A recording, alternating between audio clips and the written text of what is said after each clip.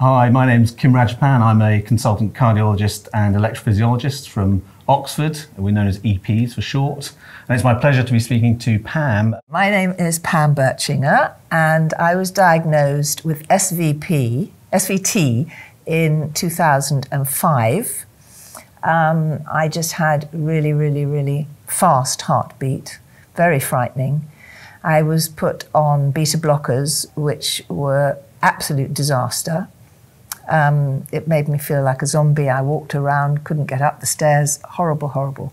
But it didn't last very long. And 10 years later, after my husband was diagnosed with cancer, the stress of everything brought it all back again. Right. So I was then diagnosed with atrial fibrillation and have had 2 cardioversions and 2 ablations. The cardioversions didn't work, just heard all about that. And the first ablation didn't work either, but the second one did. And that's now coming up to nearly 4 years. That's great. And yes. Yeah, that's really good news. Yes. And, I mean, in that sort of really nice little potted summary of your history, you've highlighted a number of features of management of atrial fibrillation. So, first of all, making the diagnosis, which is quite a challenge in some people. It took some years, does it sound like, to get to the diagnosis? Definitely. And presumably you wore some monitoring to try and get that diagnosis. Absolutely. And then you mentioned the medication you used. Yes, sotalol. Sotalol, excellent. The beta blocker, yes, absolutely. Did you try any other tablets as well? Yes, I did, and I can't recall the name of it now, but no, not very good. But I am on rivaroxaban now. I was on amiodarone for almost a year, which was awful.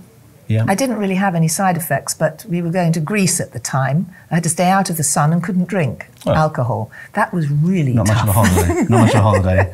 But again, a really important point you make there, which is one that we're going to be discussing today, which is who initiates these medications. So myself as a specialist in the hospital, I will certainly initiate some of those. But can you remember who initiated your rivaroxaban? It was Dr. Khan. It was your specialist. It was. Did your GP give you any medication at any point? No.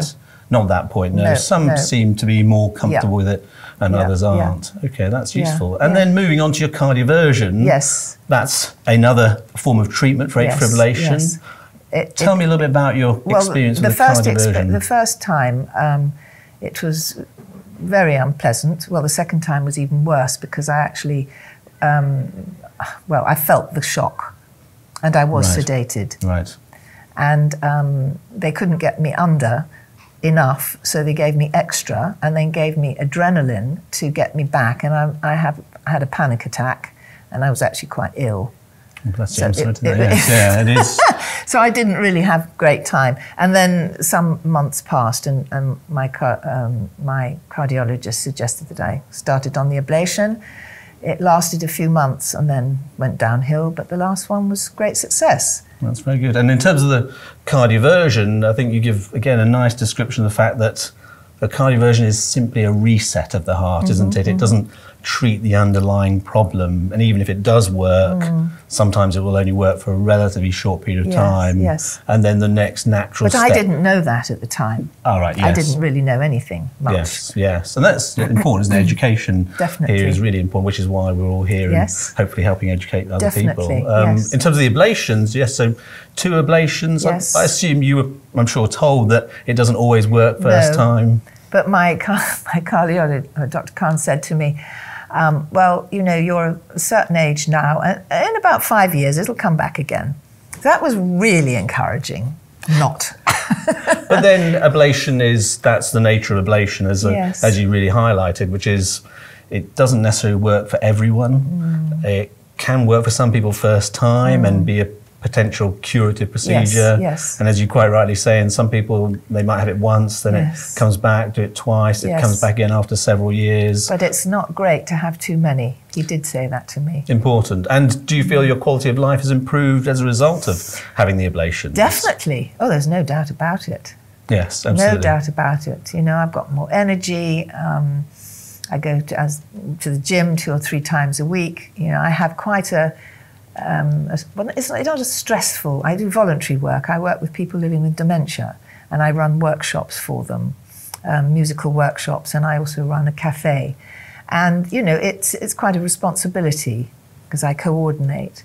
And it gives me a lot of joy to do that. So I think that helps as well. Yeah, it's difficult to do that when you're in atrial fibrillation. Oh, well, I couldn't actually. I couldn't do that. I was not happy. No, so it's really a major symptomatic benefit from having the ablation. Definitely. And you mentioned, Pam, that you're still on the rivaroxaban. I am. I think that'll be for life, won't it? Correct, yes. And I think that some people come into the ablation thinking that if it's successful, they might come off their rivaroxaban I or didn't really think anticoagulants. about it. I just hope that it doesn't have, sort of adverse effects in the future. I don't think it does, but... No, I think they're very safe long term. There's a lot of data to support that. And indeed, as you quite rightly say, quite a lot of people, even after a successful AF ablation, will end up remaining on their anticoagulants. Yes, so that's an important message to send out to people who are thinking about having an ablation. It's really for the symptoms. Mainly, the anticoagulant is there to protect them from their risk of stroke. So, I'm living a normal life. I suppose, as you get older, you do get a little more tired and, you tend to want to do more, but your body's saying, hang on. So I'm not looking forward to in my mid-70s, because if that's going to come back again, so I'm trying not to think about it. No, but I really am not. You did mention actually lifestyle there as well, and I think it sounds like being active and fit. Yes. We know that definitely has a beneficial effect in terms of reducing the chance of you getting atrial fibrillation back again. Oh, that's good. Yeah, absolutely. Proven. Good. Some nice studies showing that. So you're doing a great job, and I'm sure we'll see plenty of years of AF-free, healthy lifestyle. And coming to these meetings, because I went to one in London in March, and now to this one. It's very interesting. The speakers are very, very... I mean, it's a bit frightening, actually. I think it's quite frightening seeing and hearing about it all.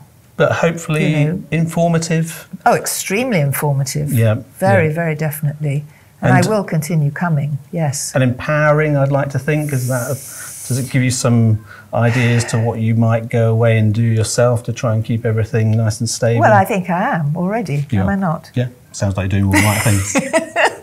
So, I think it's, thank you very much for speaking to me. As an EP, I think we always learn an awful lot from all of our patients. And it's been a real pleasure to meet you. Thank you very much. And you too. Thank you, Kim. Thanks very much. Okay.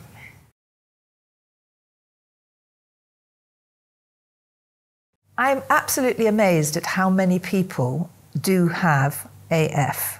That is an incredible, you're never the only one, of course you're not. So, spread the word, and I think that will improve a lot of people's minds, or not improve, but teach a lot of people, and people will learn more and more about it. It's excellent. And the speakers, are first class, no doubt about it.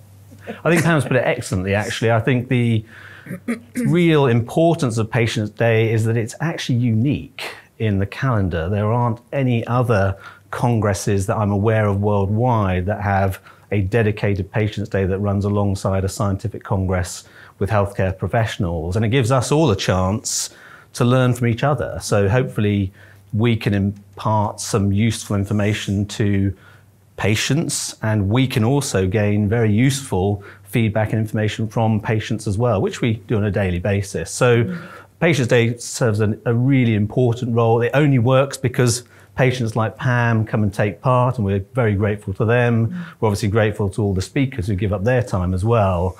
But I hope it will remain a long-standing tradition, and thank you for all of your help with it. Oh, thank you. Yeah.